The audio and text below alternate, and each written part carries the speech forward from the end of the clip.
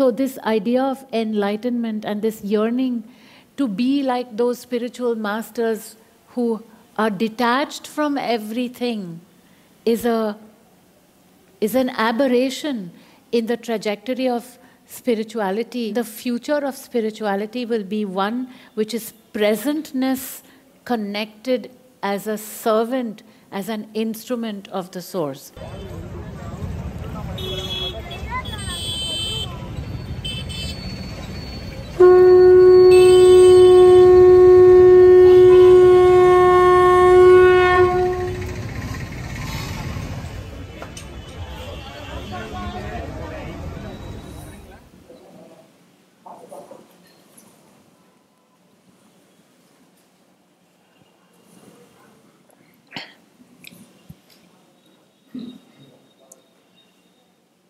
Namaskar. Say your name, please. Dinup.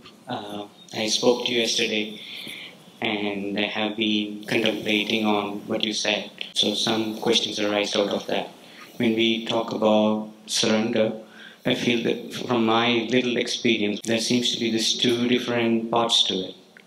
One is that, as you said, there is this push from the higher source, and there is some kind of ego rising. On the same time, it needs to see some discernment to choose the push from the truth. And there are other times when the ego really do not rise, and there seems to be a state of involuntary actions happening, some form of oneness there. So we were also talking about witnessing yesterday. So I was thinking that on the other phase, where there is guidance, aren't we witnessing the ego, or aren't we in some form of kind of separate from it, but yet see it rising in some way? So isn't that some form of witnessing? Can you? I don't speak of a higher soul or a higher source. I speak of the inner residing soul, source, truth, self, antar-atman. It's given a feel of an entity, because then the system relates to it better. So let's start with what are the elements of this whole experience, because everything becomes very nebulous.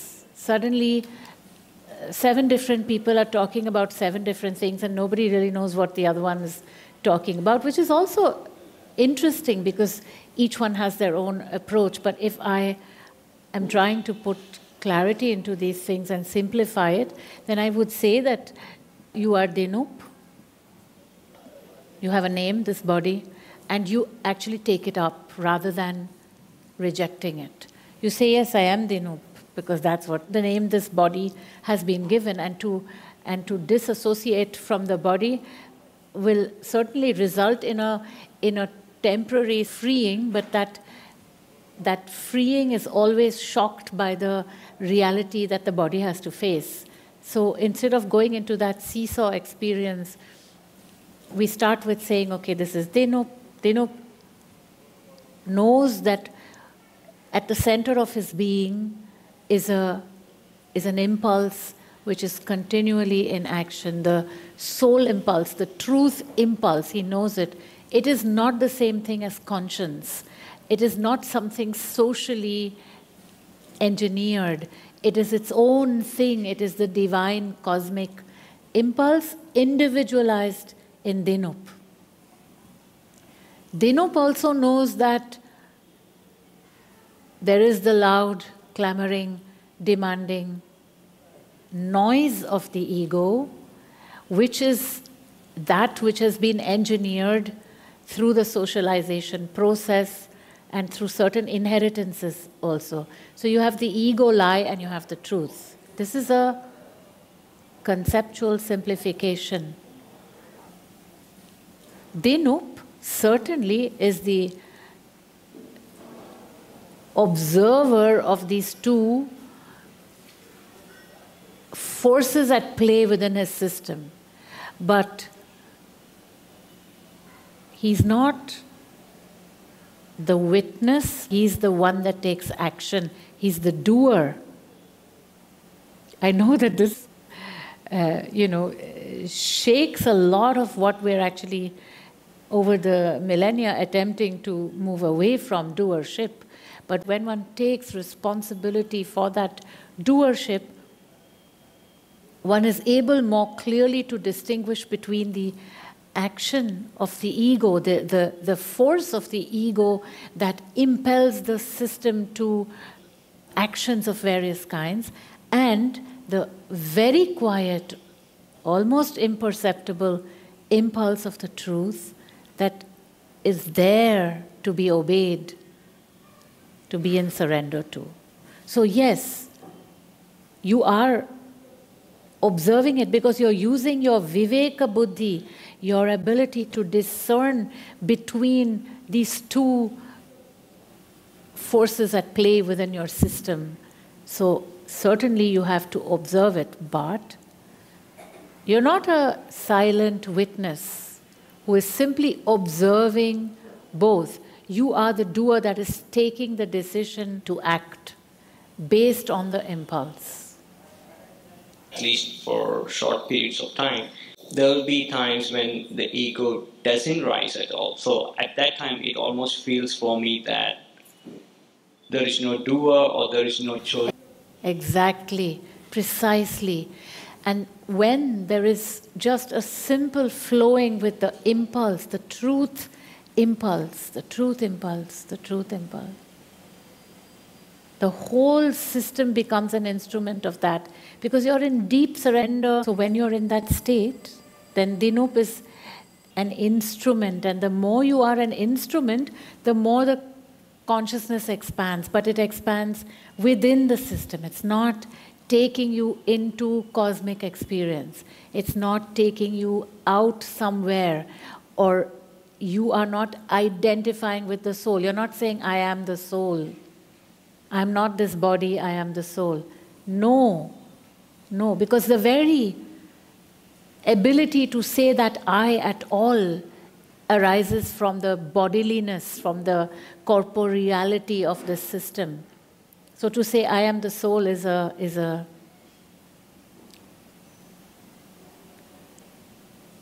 a contradiction in terms. The maximum one can say is I am this in surrender to that. And the more one is in that surrender state, the less of I there is. But there is always an entity, because that is what keeps you connected with the materiality of your system. People ask me, they say, but then all the great masters, they said, I am that. Yes, they said that because they were that. They were in a cosmic identification. And the ones who clearly and solidly said that out of experience and not out of projection were saying that because they were not anymore connected fully and holistically with the materiality of the body. So coming back to that identity of Dinup, there is some resistance there for me. I am comfortable to say I'm in surrender to that inner guru or inner truth, but for me, at some point I saw this body as an object at some level, and it feels very difficult for me to see that I am this body and the name only or exclusively. There seems to be some resistance there for me at least. Yes, and there would be that resistance, Dinup, since you have a history of the practice of detaching from the body. The point is that when you say, I saw this body as an object, what is it that saw this body as an object? Is it a material exercise? Is it an emotional exercise? Is it a conceptual exercise? Is it happening in Dinup's thinking that he saw this body as an object? I can sit here now and see this body as an object. It's not very difficult to do that. I just detach from it and there it is, an object. But the question is, what is thinking me through that process? What is thinking that this is an object? Or some form of contemplation, let's say. No. Let's take it step by step. Because then only you'll have clarity about, it is a very challenging thing I'm saying here. And it's challenging for many, many people who have spent years, if not decades, detaching from the materiality of the system and actually seeing it as an object, or seeing it as something separate from themselves, quote unquote, right? So the question then is, what is that is seeing that as an object? Is it happening in the cells of your body? Is it happening in your thinking, perhaps? Where is that thought happening? So I was practicing the self-abidance, or identifying more with my consciousness. So when there is the self-abidance, as Ramana Maharshi was speaking, there is still the experience of the body and the experience of the mind, but there seems to be some form of distance there. And so there, it seems to be clear for me, at least at that moment, that I was not the body, at least not exclusively. I experienced it, but it was not I can't explain it. Yeah. When you went through that experience that you are not the body, what is that thing that is thinking that? It may appear to be a reductionist approach where I'm actually cutting you up into pieces, but the point is that the nebulous approach to all of these practices often, not always, but often results in steps towards the mental institution, because all of this is going on in the thinking, which is why I asked that question. Where is that thought arising that thinks that this is separate from it? So it's arising in the thinking. It can't arise anywhere else. It can't arise in your toenails or in the cells of your belly. It is a thought, right? Is it a thought? For me, it's more like there's an absence of the body experience and then the presence of it later. So there is a deduction from that since it was absent at certain times and present at certain times, cannot be me exclusively, at least. That's a very precise observation, and my questioning is not out of disrespect for your experience. I think it's a deep experience, and what I'm trying to do here is to put clarity into it from the point of view of what is spoken about here. So the question is, could it be that this whole experience is actually a conceptual experience where the ability to think, isolates itself or relegates itself to an area of your experience where the materiality of your system does not have a place.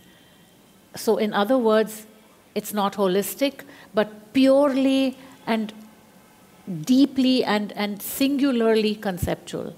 So there's just the perceiving identity, and then at one point it is one again with the body, and at one point it is separate from the body. But the body is the basis of that ability to perceive. And if the body is the basis for that ability to perceive, because there is no perception in the way you understand it and express it without the body. It is an impossibility. It's a contradiction. So that experience is an experience where the thinking retracts into itself and exists as a thought, because a perception is only grasped when it is expressed in the thinking, unless it is a material perception, but that is not the case here. Yeah, I agree. So it's more like a deduction. Definitely it's a thought, because as you said, there is no experience in that state. you cannot say there is real perception in this state, and then from the lack of perception, there is a deduction coming out of the mind which says you cannot be the body because of that. In that moment, when you experience that separation, you are still aware, because otherwise you won't be able to even describe it. So when you're aware, that means it is perception and it is translated in the thinking. So you're perceiving that detachment. And you're saying, oh, I'm not the body. Of course, I can say that right now. I can just put myself in a state where the thinking isolates itself, and I just feel that. I mean, I'm experiencing it right now. I'm not this body. Of course, I'm not this body. But the idea that I am that cannot be derived from this experience. That's true. And if you're not that, then what are you then? Then the only thing that we have that we can tangibly connect with is this body. It is an approach. It is what is taught here, the spirituality of the future, because over the past millennia, the attempt has been to map the cosmos, to understand what is out there, to free the consciousness from the body. But the perception is so tied to the body that any expression of that perception can only happen through the agency of the body. And therefore, to, in a waking state, be entirely disconnected with everything around is a machination of the thinking. So what do you do then? Because now suddenly even that doesn't hold. So what do you do? What do you do to avoid that path to the mental institution? Because there are that many seekers that have landed there, and especially students of neo-advaita. And I specifically differentiate between neo-advaita and classical Advaita Vedanta, because the neo-advaitin approach has forgotten the word samarpan. It is not even taken into consideration, other than the concept of the ego surrendering to itself. So, in the light of that danger, let's say that challenge, why is it so impossible to simply simplify this existence and say this body has a name, it has a mother from which it was born, just to give it a slim identity, and then that this body actually is bending in surrender from moment to that binary impulse that guides this system, and has done it with a small child. A child, a baby is operating from the cosmic impulse within that makes it do what it has to do in order to survive. And the only difference is the socialization that has happened with you. The great spiritual masters, when they spoke, most of them spoke from an enlightened state. And being in that enlightened state, they identified with self. But many of the enlightened beings who spoke from that state also had to reintegrate. They had to come back into this. And they never could really reintegrate fully, which is also why we have so many people who come here, enlightened beings who say, I don't want this enlightenment. How do I get back into the body? How do I stay here? So the question is, do you want enlightenment? Because if you want enlightenment, remember, you're going to have to reintegrate into the body, because the body is the agency of your functioning in this world. It is a jump, it's a chasm that has to be crossed, but it may be a possibility for you to do that also. So, I felt I was. I'll come to you once he's finished. In these two boats. One was this path of this meditation, long meditation, and then I have to integrate, I have to go to work, I have to do my things.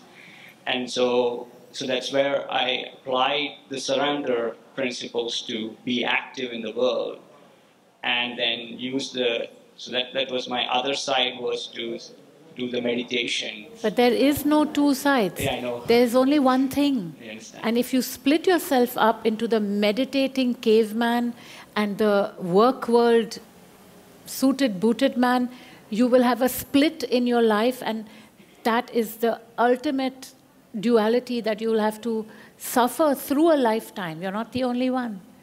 Which is why this is my ajna. It is a divine ajna to speak these words. It's not my own invention. And I know I'm here to listen to you. That's why I'm very happy to be here. So, and what you're saying makes a lot of sense, because I felt a lot divided by these kind of, felt like these two differentiating processes. And my natural tendency was more to surrender, and the other one is something probably I picked up.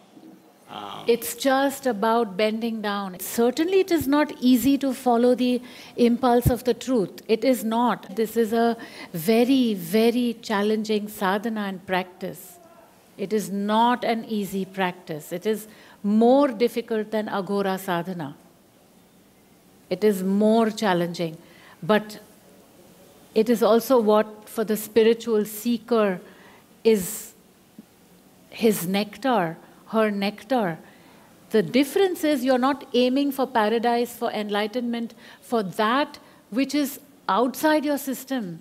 You are in the here and the now, present, and very deeply connected to the soul or the source within, and ready to bend to its impulse and refuse at every moment the loud, commanding, demanding, insisting, pushing, yearning, opinionating voice of the ego. It is a moment-to-moment sadhana, here and now, here and now. It is not a sadhana to take you out of the system, to go into cosmic enlightenment experience. So it is a choice. You can also choose the other thing. But the integration is next to impossible. In fact, it isn't possible. The few spiritual masters that survived this experience have been taken care of by their disciples. They were not capable of taking care of themselves. I spoke about Ramana. He was in the temple there inside with his body covered with sores, bleeding and full of pus. And it was Sheshadri Swamigal who went and rescued him. So those who are not rescued, what happens to them? They die. They actually die. A lot of them reintegrate, but they can never live a normal life again. Just a life in the body. So this idea of enlightenment and this yearning to be like those spiritual masters who are detached from everything is an aberration in the trajectory of spirituality. The future of spirituality will be one which is presentness connected as a servant, as an instrument of the source. That is where everyone will have to come to, because being out there, being identified with source, will create exactly what it doesn't want to. It creates the duality. As you do this practice, you'll feel more and more integrated, because you're here and now, you're doing your work, and while you're doing your work, while you're earning your money, while you're taking the auto, you are present and you are a spiritual being in surrender, in samarpan to the antaratman, in samarpanam to the antarguru. That is your, in surrender to the truth, to the master of your being, to the inner guru. You are that from moment to moment. So what is not spiritual about this life? What is not self-realized about it? Why does one have to be separate from life and create that duality in the attempt or with the idea that that is the non-dual? It is a misrepresentation and an aberration.